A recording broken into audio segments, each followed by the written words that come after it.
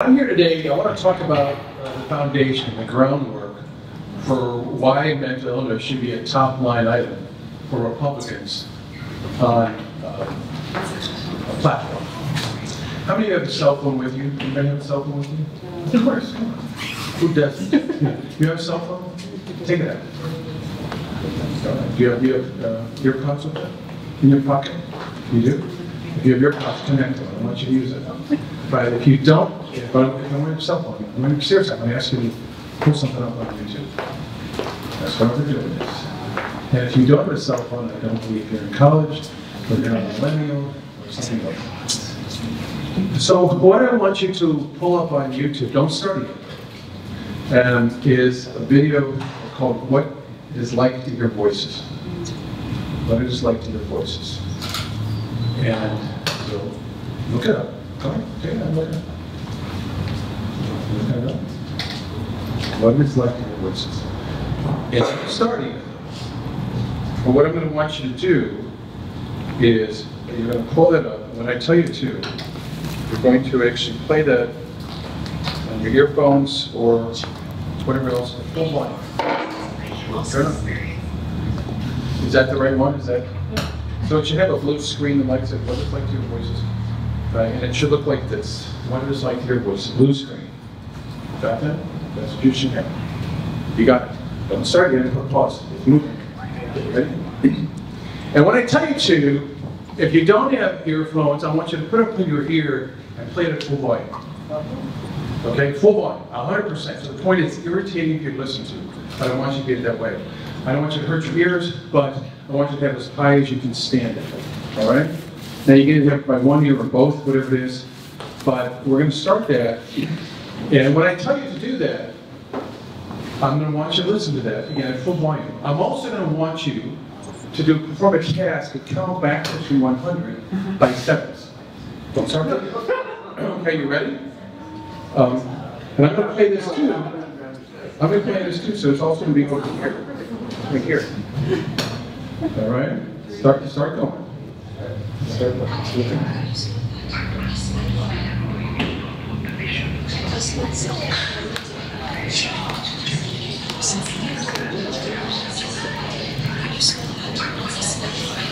Start counting backwards by some 100.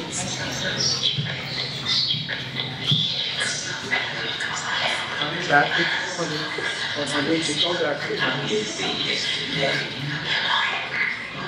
You're going there, head down to the okay. You're walking down the hallway. Put your hands up. Hands up.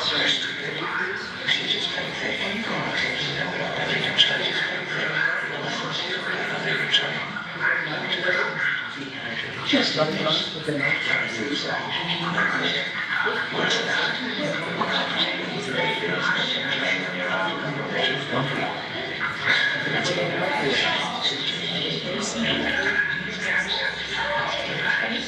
okay, stop. What was that like for you?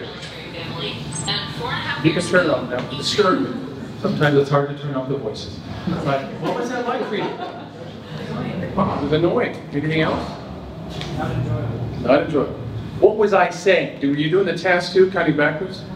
Definitely. Not very hard. Why not? Couldn't do it? You didn't do well in math in school. All right. What was I saying? Any idea what I was saying? No idea. I said, put the knife down. I have a taser. I have a gun. Put the knife down. Put your hands up. Walk out of the store. That's what I was saying. You didn't hear me, did you? The reason I'm saying that is that's a small dose in terms of dealing with severe mental illness like psychosis or schizophrenia. Of what people with severe mental illness are dealing with. About 2% of the population is schizophrenia, a little more percent with schizoaffective disorder, bipolar, we're in that range. And this is really important to understand. There's a very small percent of people, probably in the violence area, responsible for about 10% of homicides, 30+% of mass shootings, 67% of people who are homeless, mental illness, 80% of those with schizophrenia, others with depression, about 85% of males have been homeless and depression, and 87% females. So the list goes on and on. It's pretty significant.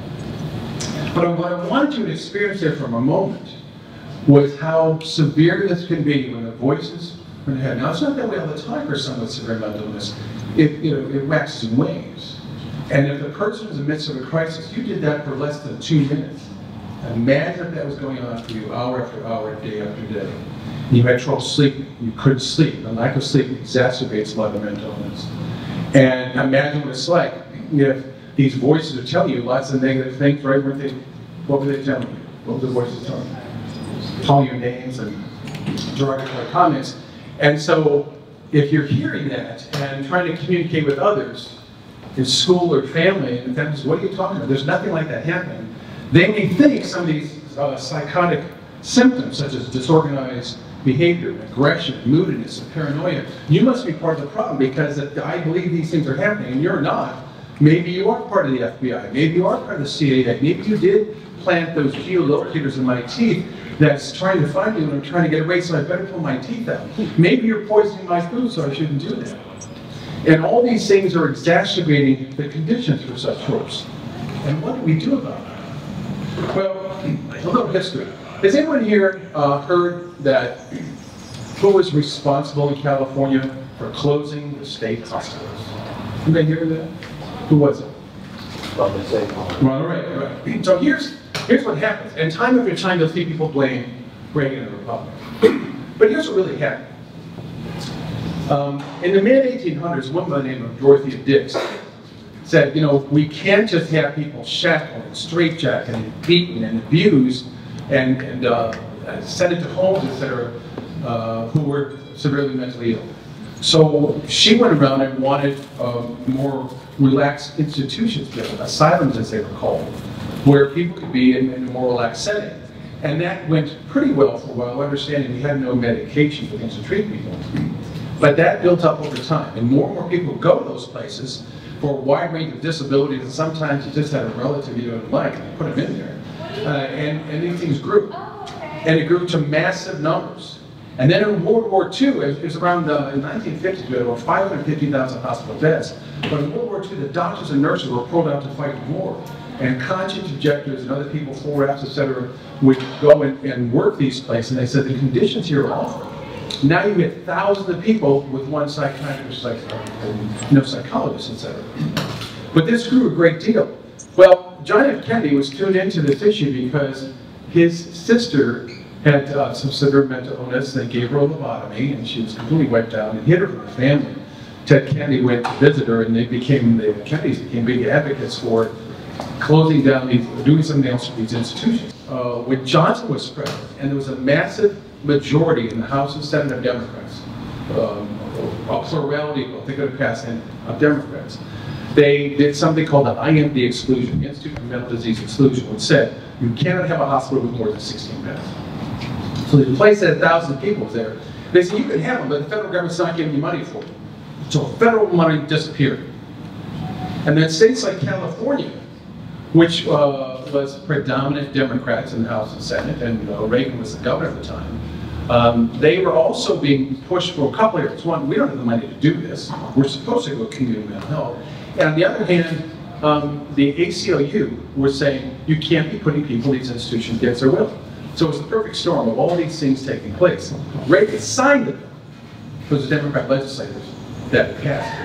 The ACLU pushing it as well. So what did this mean? So it came down to the level that over the next few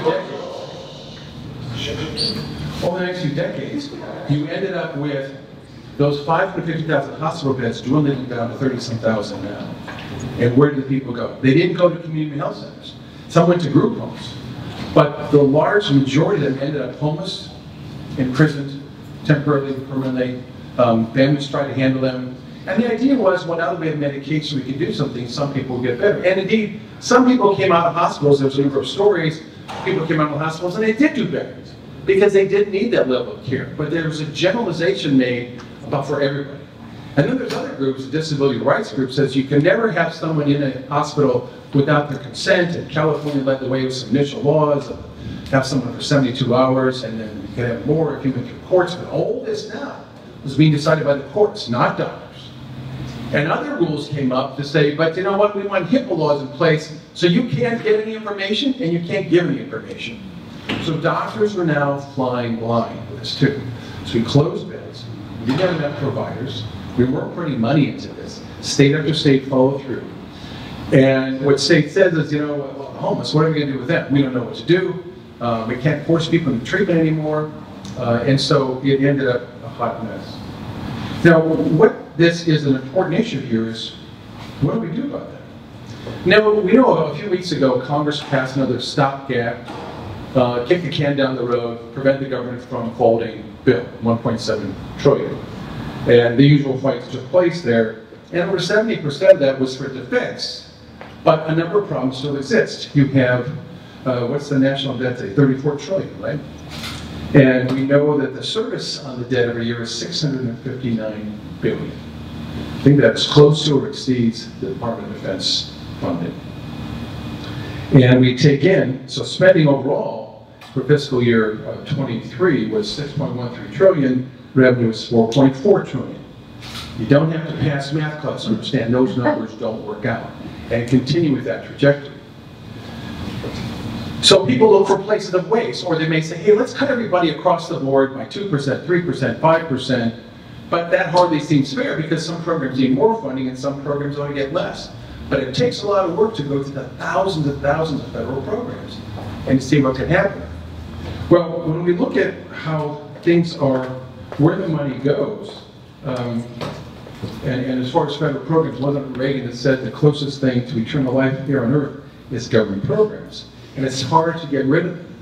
When I was moving my legislation, the Helping Families with Mental Health Crisis Act, we were going toe-to-toe, nose-to-nose, fist-to-fist, punch-to-punch with the Substance Abuse and Mental Health Services Administration, which was spending their money on a lot of silly things, but not on treatment. They didn't even mention schizophrenia. They spent $24,000 on a painting, people sitting around rocks, which had to do with mental health awareness. They spent tens of thousands of dollars on websites and sing-along songs for children to give them some happiness. They spend money on their website telling people how to make a fruit smoothie to reduce stress, under the idea that stress was the cause of all the problems, and that's false.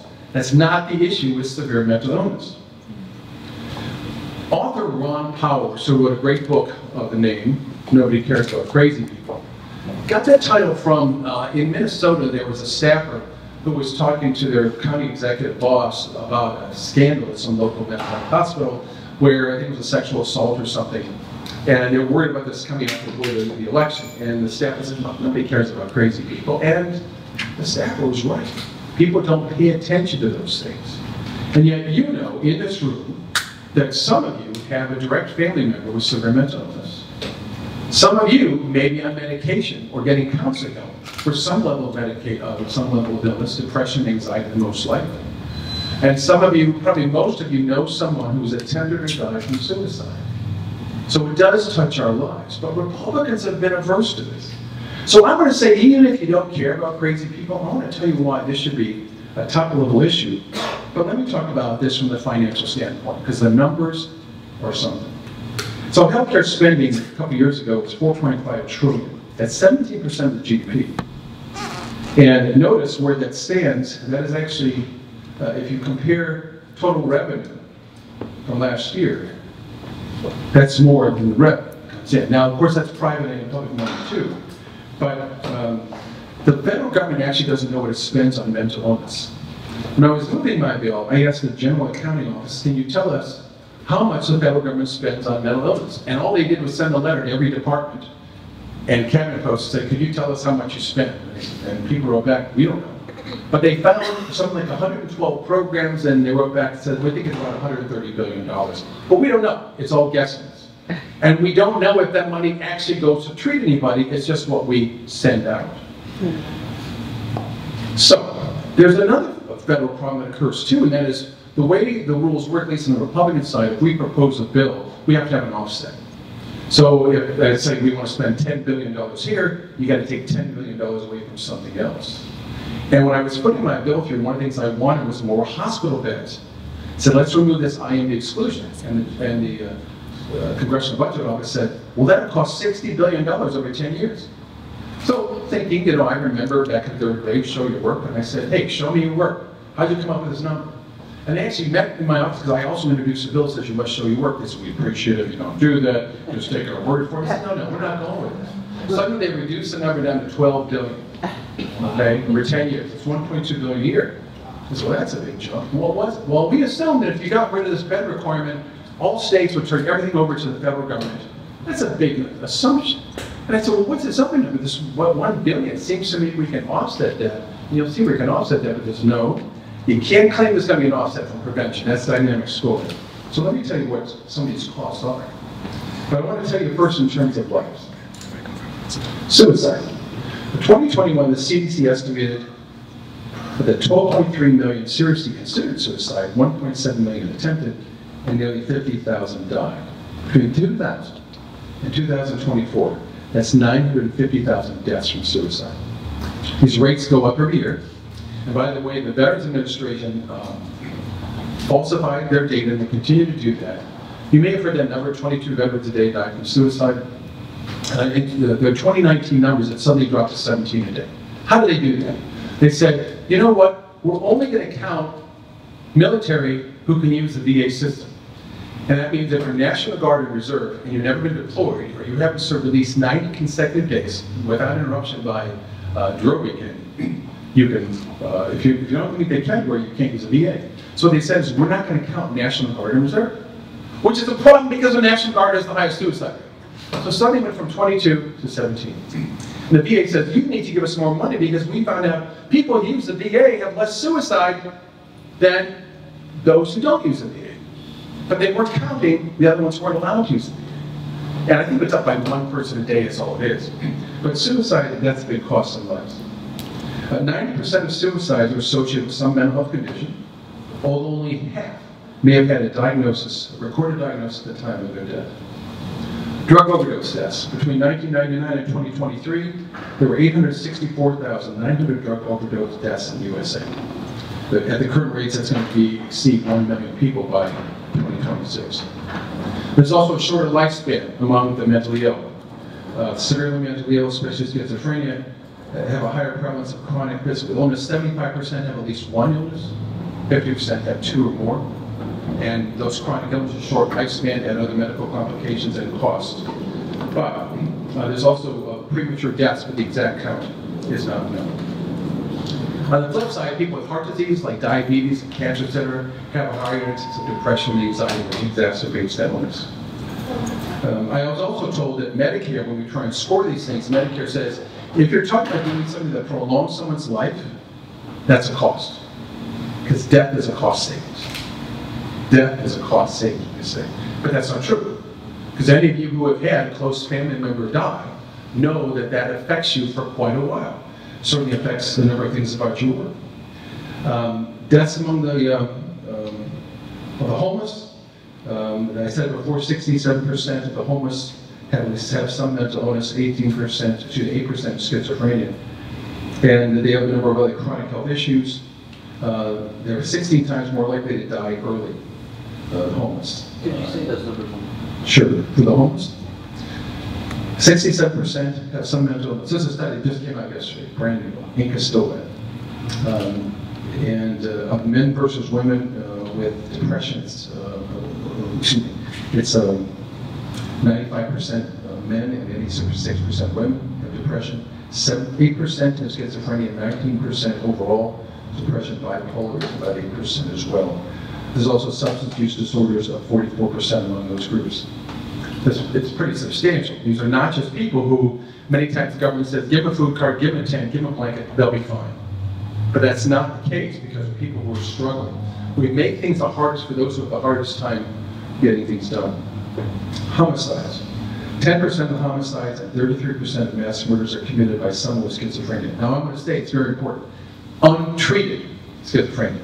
Those who have treated, and about half of those with schizophrenia may be treated, the other half no. About 40% of people with schizophrenia do not even know they're sick. So those voices you heard, many people with schizophrenia do not even recognize there's something wrong with them because of what happens emotionally and cognitively. But those still numbers are very important. We're talking about 2% of the population is involved with this many homicides. But we don't know what the total is. I've searched and searched and searched. And you know why? Nobody keeps the data. Deaths in prisons and in jails. They think that about 20% of those deaths in prison are listed as a homicide, but no one has collected data on how many of these are related to mental illness. So the total deaths, there's obviously overlap among these groups, and I haven't listed them all. It's difficult to estimate them, but tragically neither the federal, nor state, nor county, or other groups collect data. Look what happened in Oregon when they said, you know what? Instead of putting people in jail with substance abuse disorders, we'll just stop calling it a crime. And they had to reverse it because the substance abuse disorder went through the roof. But California takes that money in their general fund and they'll send some to communities and said, well, let's hope that something improves here. But actually there was no move at all to do anything with substance abuse disorders. So of the hundreds of millions of dollars that come through, nothing goes there. And why is that important? Because young adults, I'd say the rate increase for someone who has psychosis or schizophrenia from using cannabis on a regular basis, one time a week, the rate goes up 200 to 400%. 200 to 400%. We know that 50% of all cases of psychosis could have been avoided for people who smoke cannabis if they did not smoke or ingest it. We know that some of the other numbers for age 21 to 30, that number is 30% higher than what occurred normally. So my state of Pennsylvania, they're about to look at legalizing recreational marijuana, and I'm begging the legislator, look, the governor's threatening, if you don't do this, I'm just going to simply decriminalize it. And I'm saying, yeah, that's fine, but you're going to end up with Canada saw an over 400% increase in auto accidents, massive increases in emergency room visits, massive increase in ICU stays, longer hospital stays, people using cannabis or cannabis and alcohol. And the increase in psychosis is about $96,000 per year per person. Look at those numbers. The problems that created, no one's taking care of it. So what do? We end up continuing to put people on the streets and saying, well, they want to be there. Because who wants to go into a hospital if the hospitals don't exist? There's no places for people. And there's not enough providers. And these problems start to occur when someone's an adolescent or young adult. And the list goes on and on. I'm giving this thumbnail sketch saying we need to do something. The public, by polling, says 70 to 80% of people are in favor of doing more with mental health treatment. And these are huge numbers among suburban moms. And why is that important? Because in states like Michigan and Pennsylvania and other pivotal states, the election will be determined in the suburbs. And will be determined to a large extent because of how suburban women vote. I wish I could get this message to more members of Congress and say, you know what, look, I get the border issue, I get that, I get the national debt. When you start talking to people about the national debt, their eyes spin. But if you say to them, do you have a family member or know someone with a mental illness? How hard is it for them to get help? Would you like to see them get help? Now you have them in their own reality and their own partial way of living. And if we can take this and understand that this is an issue that is destroyed and made much harder by liberals who say we should never force anybody to treat, we never call them, never let this happen. These are the problems that occur. But we want to look at this and say, these are the problems we can solve by having more providers, by, with regard to HIPAA laws, have such things what I call compassionate communication. Allow doctors to reach out to family members when they know that person and say, your son, your daughter is here with a suicide attempt or something else. I need to talk to you about that. Or I need to get some more history or background. Or to get more of these hospital beds, to stop the idea that someone could simply say, look, I'm not going to kill anybody, let me out of here. Because, you know, medication makes a difference in what they do with their lives. To boost the number of psychiatrists and psychologists who are out there to do things. There's more we can do. But until we do that, what we're going to see is more crimes continue on, with more people homeless, and treated in the most degrading way. In Philadelphia, there's an area they just give out needles. Doctors will inject heroin into their necks, etc., for those things. But we don't want that anymore. We need to take a stand, and we need to work on these issues. This is our area. We have to take control and reach out to people and say, we're going to make a big difference here. You're going to hear some stories today which are going to emphasize this, but that's where we are. Thank you.